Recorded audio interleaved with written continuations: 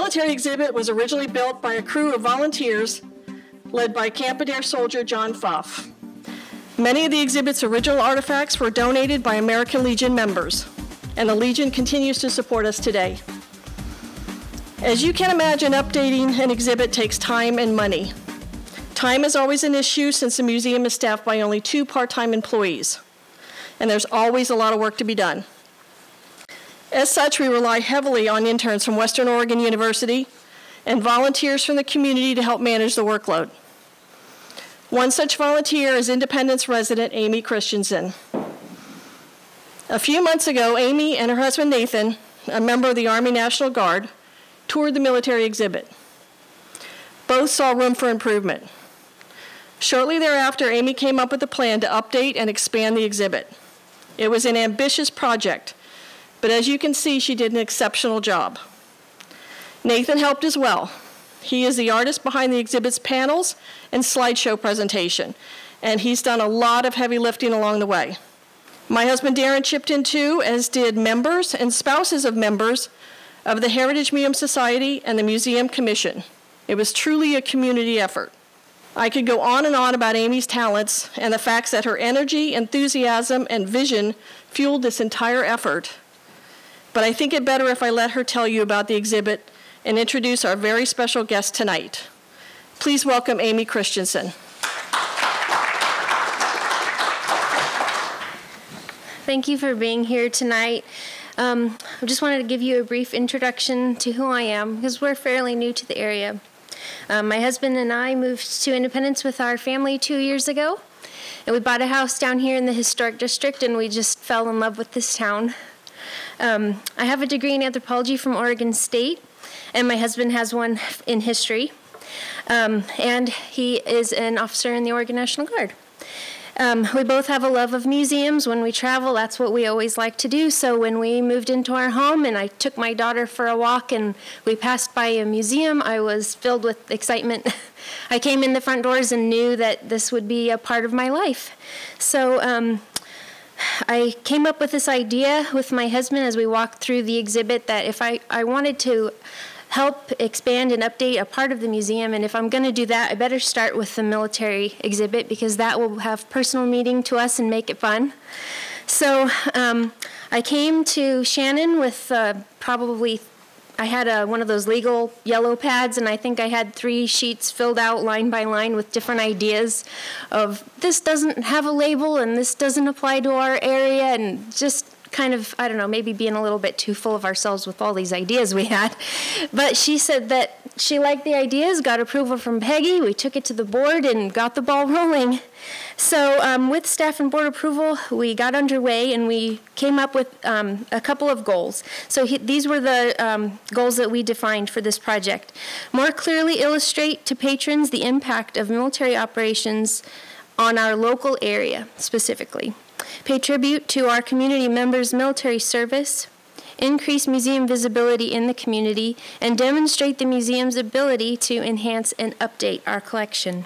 So with a combined effort, as Shannon mentioned, of about 175 hours, late nights alone in a dark museum with the spirits, noses in our computer screens at all hours of the night researching the lives of past veterans, and knocking on people's doors that I'd never met, hoping that they would be willing to help me.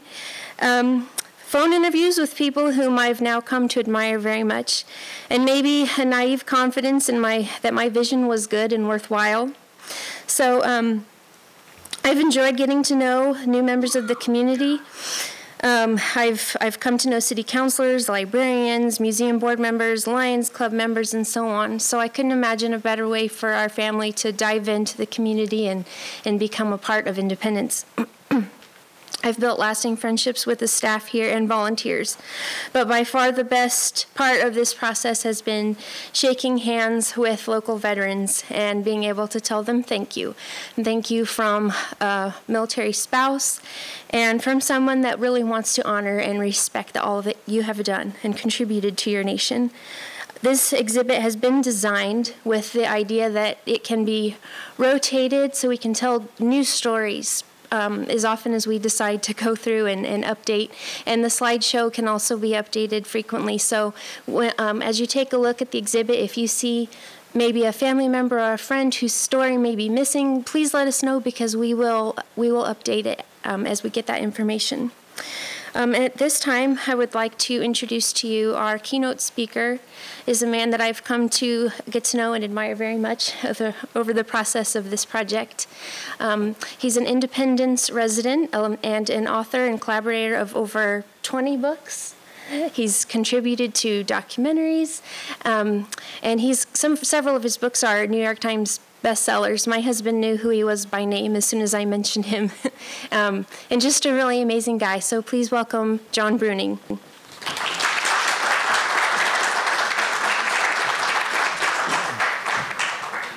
Good evening.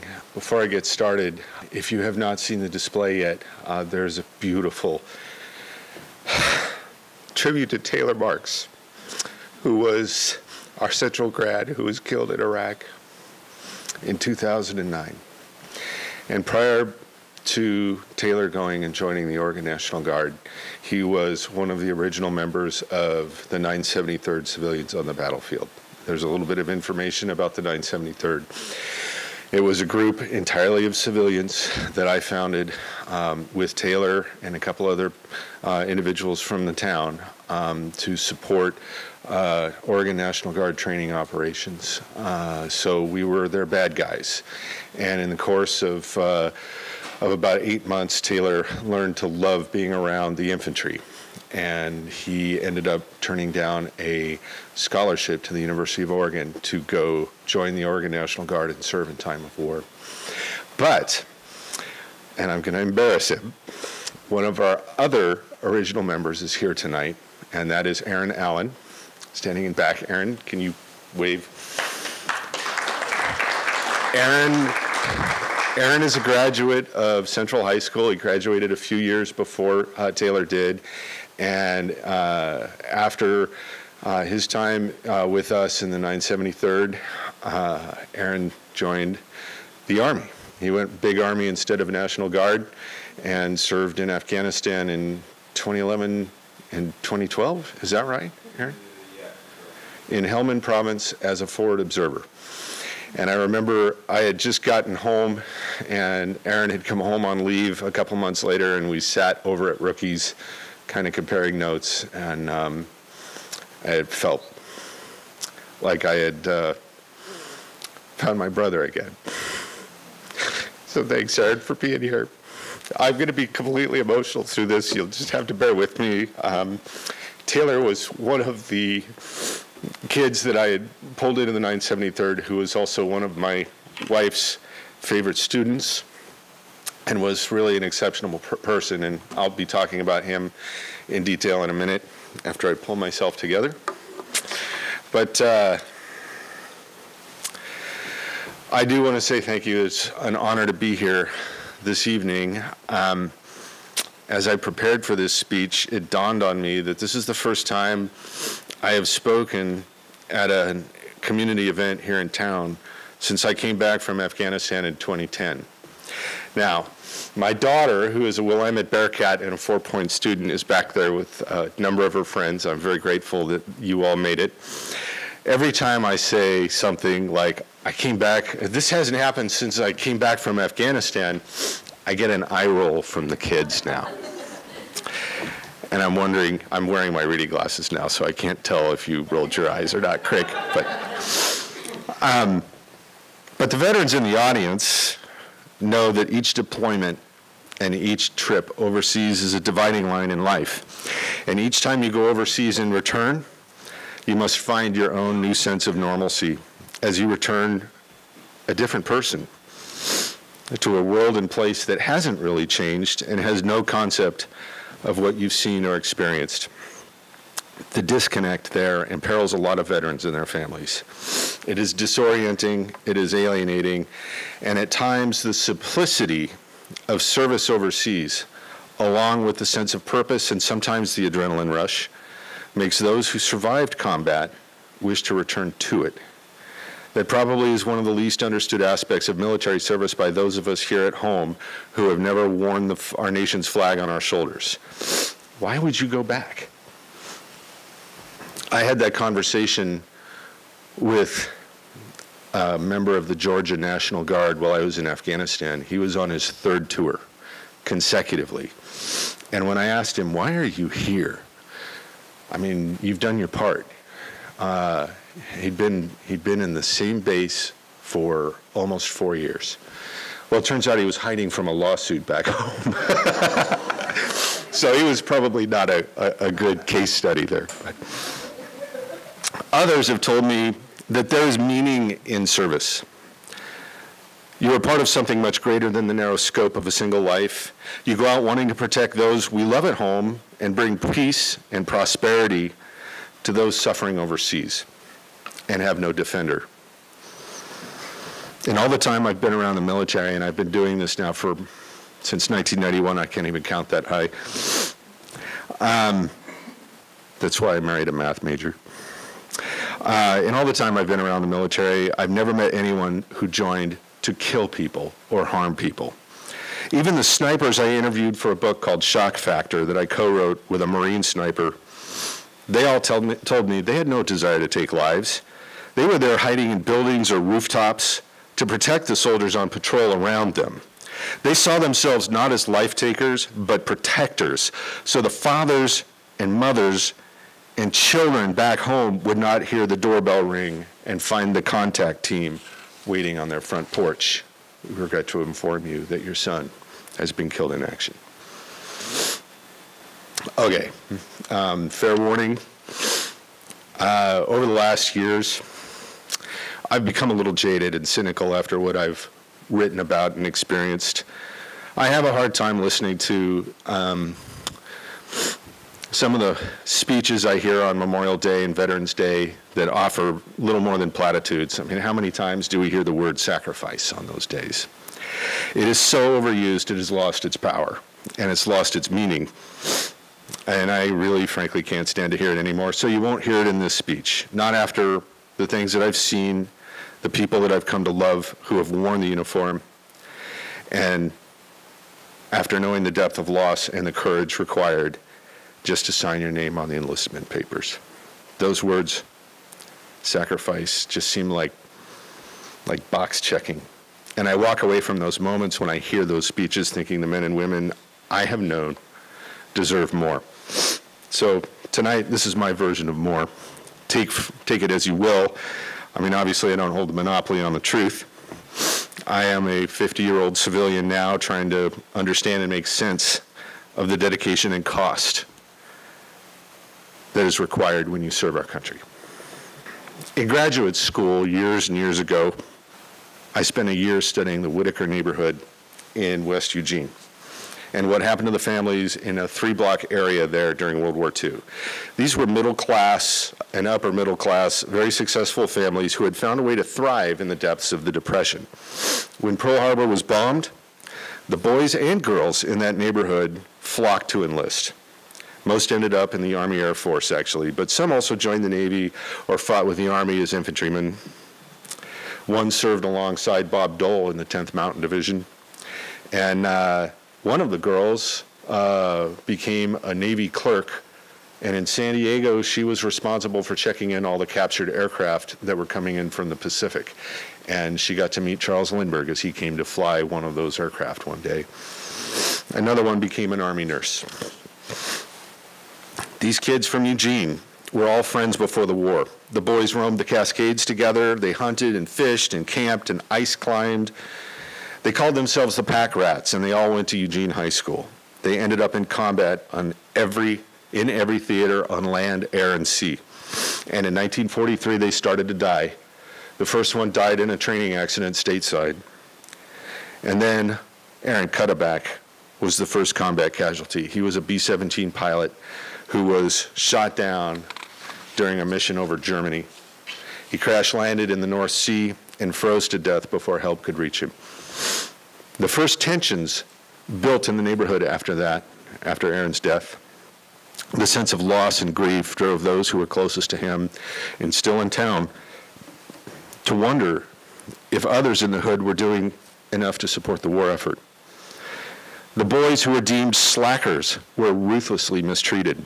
One, who had been initially disqualified, what they called 4F'd, for military service as a result of a physical ailment, would go out in civilian clothes, and people would spit on him. He later talked his way into the Navy, and he was killed off Iwo Jima in February of 1945 when a kamikaze hit his ship. Others died or came home wounded. The neighborhood, once filled with barbecues and friendly families happily sharing over fences, grew pain-racked and quiet. One son of the neighborhood, Gerald Johnson, became a national hero and Oregon's top ace of World War II. In a storm off Japan, a month after the war ended, only a few days before he was supposed to come home, he gave up his parachute to a passenger in his aircraft who had failed to bring his own aboard. The passenger survived, and Gerald went in with his plane. The war transformed the social fabric of that little community within a community. Friendships were severed by loss. They were redrawn by experience and trauma and depth of dedication to the war effort. There was no aspect of life left unchanged in this little corner of Oregon that had never experienced a bombing raid, never had seen its buildings destroyed by artillery fire. But the old neighborhood was gone, just as effectively as a carpet bombing raid. In the post-war years, it was rebuilt, and the new social fabric that took shape was weaved together around the sense of loss. But that void remained in those families who were there during the war and before.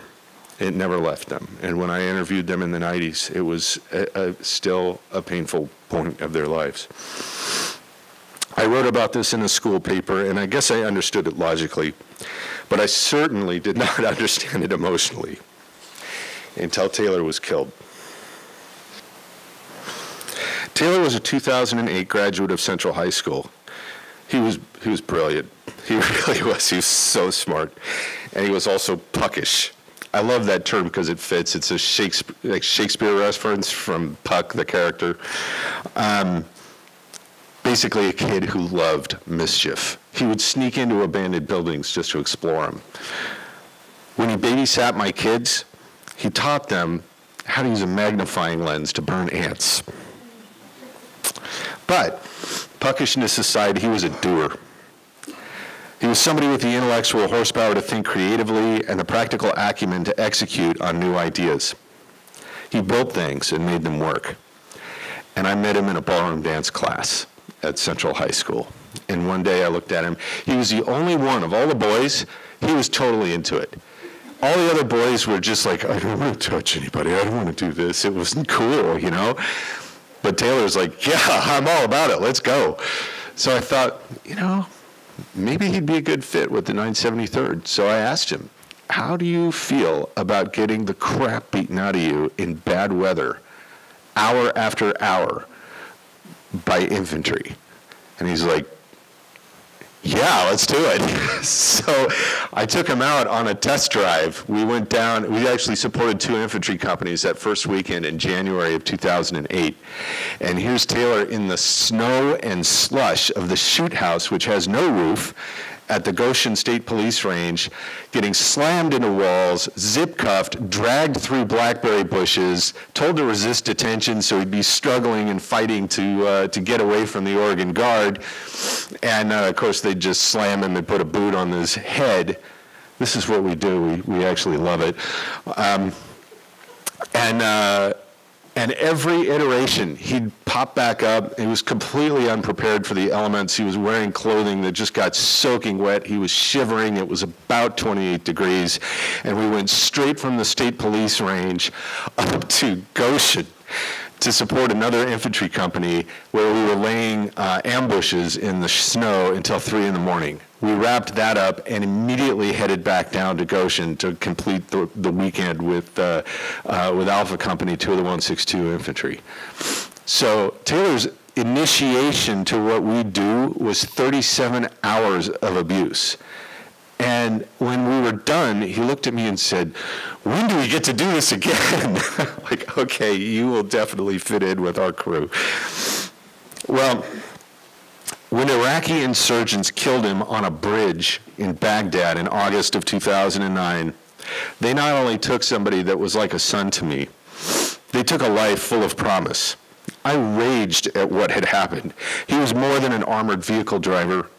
This was a soul whose destiny was greater. The lost potential at what he could have contributed to our society left me awake at night for years. And just as had happened in the Whitaker neighborhood in World War II, the social fabric around me here in Independence began to change. Actually, it had been changing all around me, and I hadn't really even noticed since 2001 as men and women from our community went off to war. A big shift took place in 04-05 when the Oregon Guard served in Iraq. There's some photos on the wall there of some of our local guys, including Spike Olson.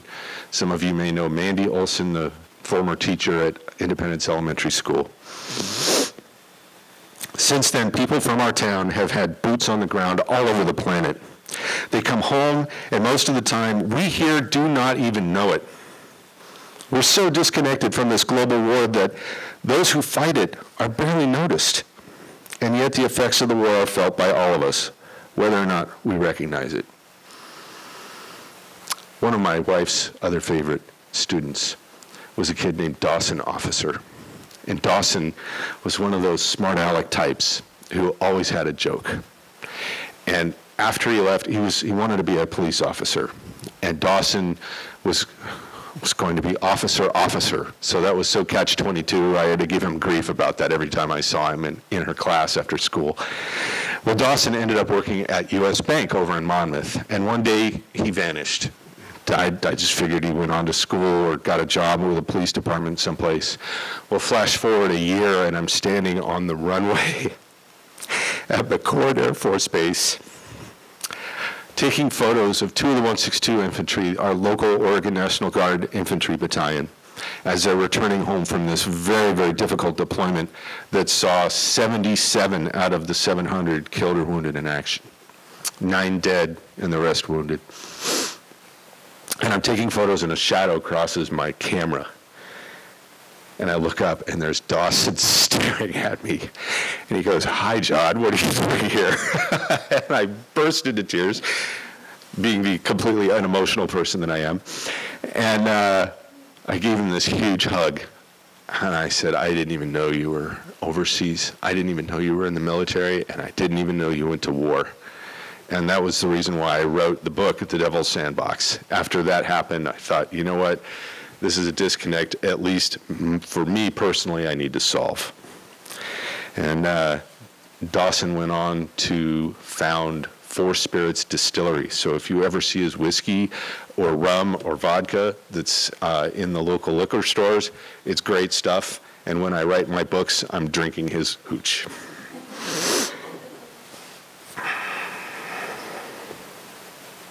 Noticed or not, the fabric of our community is being reshaped by this conflict. I saw it happen within Taylor's circle of friends. It tore relationships apart. It created new ones. Those who loved him bonded in ways nobody can understand. 8 of us ended up in combat after his death, including Aaron. We all came home with what has been called our soul loss moment, where events overseas transformed us from the person known and loved by those we left behind here to the person we became when we returned. Often that person proved incompatible with those we loved. Divorce rates in the line units that have been serving overseas has soared. And in some that I've written about, the divorce rate is over 90%. In 2014, I set off on a cross-country research trip. I just got in the GTO and rolled east. I've crossed the country 4 times by car since then, staying mainly to the back roads in small towns just to see America. I've stopped at countless war memorials, seen the names of the dead from the small counties from South Dakota to Tennessee. I do this by myself because I don't really think anybody in my family would be cool with the constant historical detours and stops that I take along the way. And, I'm the kind of guy that stops at every war memorial I see. And in Phelps County, Nebraska, I came across one of the most striking. It's called Field of Blue. And it's a bronze statue of a little boy clinging to a folded flag. The moment represents losing a mother or a father who wore the uniform. But it also represents a greater truth. Sometimes the cost of service is generational. After Gerald Johnson, Oregon's top fighter ace, died in that plane crash, his family struggled for decades. His widow remarried badly, and the husband never could get out of the shadow cast by the hero who came before him. Gerald's twin brother, Harold, blamed himself for the death of his brother. He killed himself in 1975 after a long struggle with that guilt. And 2 weeks later, Gerald's father died of a heart attack brought on by the stress of losing his other son. Gerald's son, Jerry, didn't know he was even related to his hero father until he found out by accident as a teenager. The effect on the family dynamics was considerable. And the truth is, I've heard stories like this from countless veterans' families. In the course of the 26 or 27 years I've been doing this, I think I've interviewed about 2,300 veterans. And the truth is, at times, the economic and social changes that affect a family with a combat loss are dramatic. In one case, and this is something I learned while I was on my last cross-country trip, the grandson of a national hero fighter pilot who was killed in 1944 told me that after his granddad died, his family went from being part of the Texas political upper class to struggling to make ends meet. His grandmother never got over the loss of the love of her life. She married and divorced 6 times, turned into abusive relationships, and killed 2 of her husbands in self-defense. All 3 of their sons died in plane crashes, and she died a shattered alcoholic 44 years after her love's death in New Guinea. After she died, the family went into the house and found his Medal of Honor hanging in her living room. His grandson said to me last summer, "I wonder how my life would have turned out if he hadn't died." These are some of the hidden consequences of service. They are not discussed. They are rarely studied because they are so intimate and family-centric. Hollywood has tried, but they usually only portray veterans as victims of war and not warriors. And the mindset is very different. And for these men and women I know, being cast as a victim to buttress a political agenda of any form is supremely offensive and dishonors all they endured to help keep us free. So I speak of these effects today not to diminish service, but to highlight the consequences. For by doing so, the true depth and nature of the courage and the devotion required to defend our country can truly be understood. I know I didn't get that until years and years into my professional career. Across America, in every town, no matter the size, these kinds of after effects of wearing the uniform are real. War reshapes who we are, who we love, and who we become. Service to our nation in time of war is not for the faint of heart. It requires courage and conviction that the cause is worth the personal price and the price it exacts on our families and friends. It is a price that is often paid by generations who know nothing of the war that dislocated their own lives. So joining the military in time of war is not a job. It is not a means to get a college education. The closest I can compare it to is a monastic calling. You have to want to be there. You have to want to stand on those distant ramparts, knowing that even as you do, the fire of battle will forge a new person within you. Now, I know I focused a lot on the harshest and the most personal effects of service, but most often, new does not mean bad or damaged. Those who serve frequently come back stronger emotionally, more proud, and filled with confidence that they do have the wherewithal to achieve and succeed here at home for those they love. Service pushes you. You find out the true measure of your heart and what you are capable of doing. You learn the core strength of love, the ephemeral nature of life, and the validity of sucking the marrow out of every moment, because you don't know how many moments there will be. You grow and you find an inner power that centers you. Every crisis here at home seems manageable. After all, it isn't as tough as combat, right? For me, I came home knowing I measured up. I'd been bullied as a kid repeatedly for years and years and years, and I never fought back. And I always thought I was a coward. Now, I'm definitely no hero, and I'm definitely not very courageous, but I do know that I went out on patrols. I was with the guys wherever they went. I'd follow them anywhere. And I wear that with pride now. I used to wear my heart on my sleeve. All my life I did that. I came home from Afghanistan far more protective of it, far more withdrawn. I used to be outgoing and personable, an extrovert. Now I am actually the most comfortable with a few loved ones and my dysfunctional Jordanian dog in the Oregon woods. The introvert I became, frankly, recoils at public speaking, where I once used to love it. Anything here at home I knew I could tackle, and I needed that strength for in the years after my last patrol. We went through marriage trouble. My family endured cancer and brain surgery, and all of that was cake compared to getting shot at. Our veterans came home and our veterans come home becoming new people reformed by their experiences. That change always has a ripple effect, and imagine that ripple starts with one couple in their kitchen. It flows out to the other members of their family, and from their house, those ripples flow into other relationships and into the community. There are hundreds here rippling through our daily lives, changing us in ways we will not understand until years of hindsight give us distance and perspective. Now imagine this happening in every community, in every state. And just as those who serve return changed from their time in uniform, so too will our nation be changed by this experience of war. This is why this museum display that we are here to celebrate today is so vital to understanding ourselves. This is the American experience in microcosm, in an intimate and personal form that we can all relate to in some way.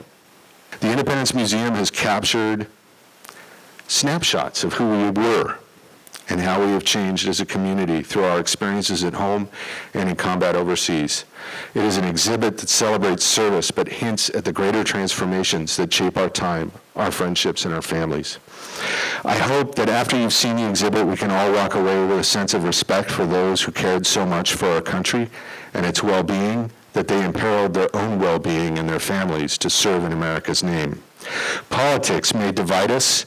We may bitterly contest the validity and need for a war, but the one thing that we must unite behind is respect and gratitude for those willing to live up to their convictions and place themselves in harm's way. That respect does not just extend to a thank you for your service and maybe paying a bar tab.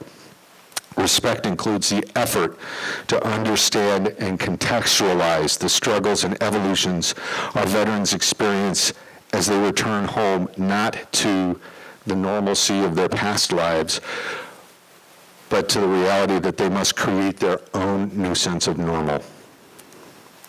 Ultimately, that new normal will become part of our social fabric and our communal experience. That is the true power of war. It reaches well beyond the battlefield to anonymous havens like Independence, Oregon. And we are all being changed by its reach. It is up to us to determine whether or not that change leads us to a path of greater wisdom, insight, and empathy. We owe that to our veterans as citizens and voters, so that at very least, when we do send our men and women into battle in the future, we are certain the cause matches the measure of their devotion and courage, and the cost combat will exact on all who love them. Thank you very much.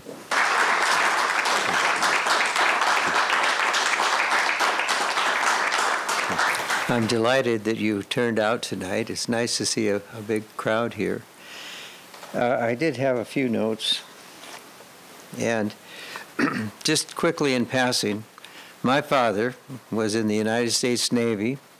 And he had a brother who joined the Army first. Actually, he was drafted. And so I was just a little kid and had a little brother. And so Dad went off to the Navy, and his brother, Bob, went off to the Army. Bob was assigned to General Patton's tank division after being a truck driver. And my dad was stationed in Pearl Harbor, but it was after the bombing. But he said, Dennis, I was there for the duration of the war. Didn't matter if the war was over. He said we had cleanup, we had lots of problems. And he said we were able to repair some ships. He said, but Pearl Harbor was kind of a nice place after it had been bombed. He said we didn't really worry about being bombed again. If the Japanese had known how successful they were, he said they could have invaded. We were all scrambled.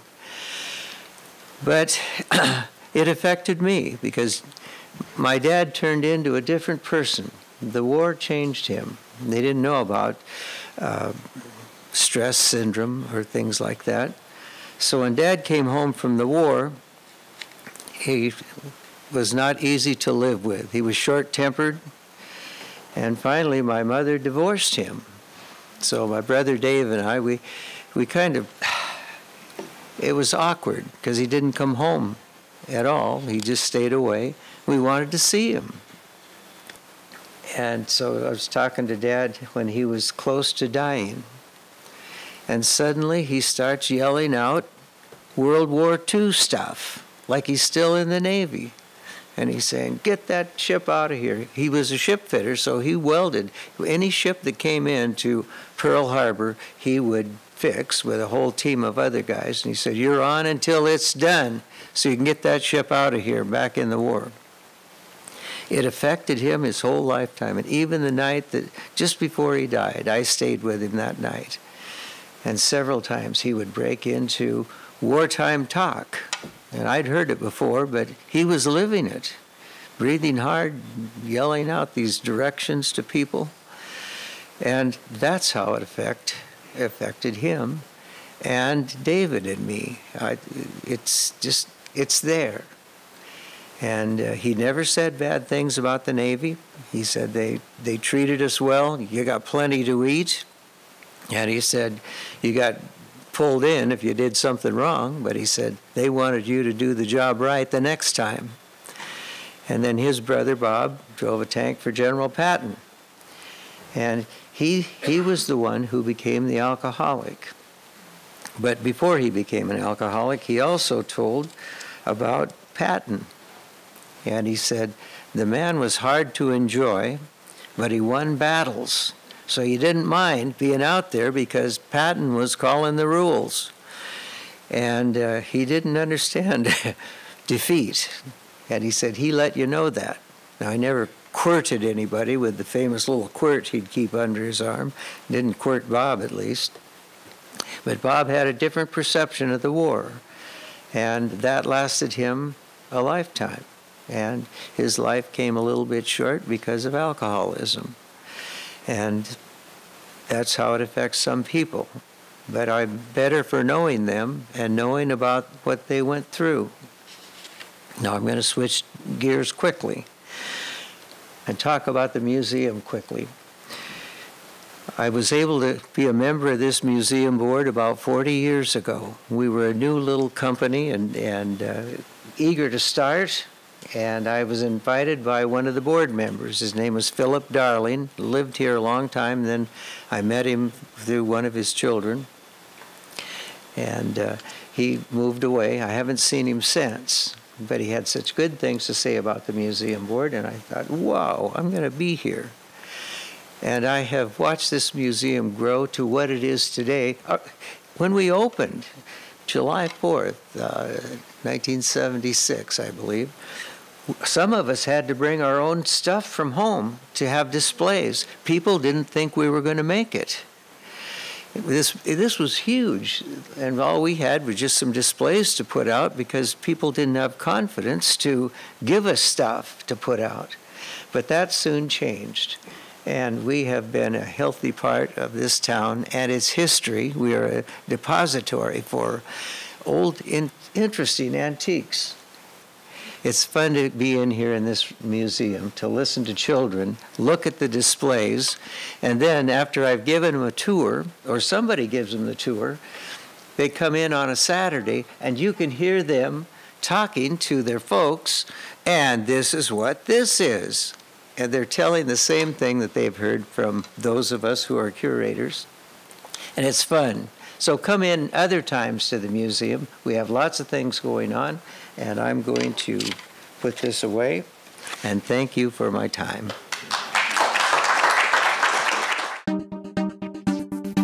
Having this exhibit open on Veterans Day it's just the right day to do it. It's the day that the nation in general takes a moment and stands and appreciates the service that some of the men and women have put forth to preserving some of our freedoms and liberties. And so what better day to do it than on Veterans Day?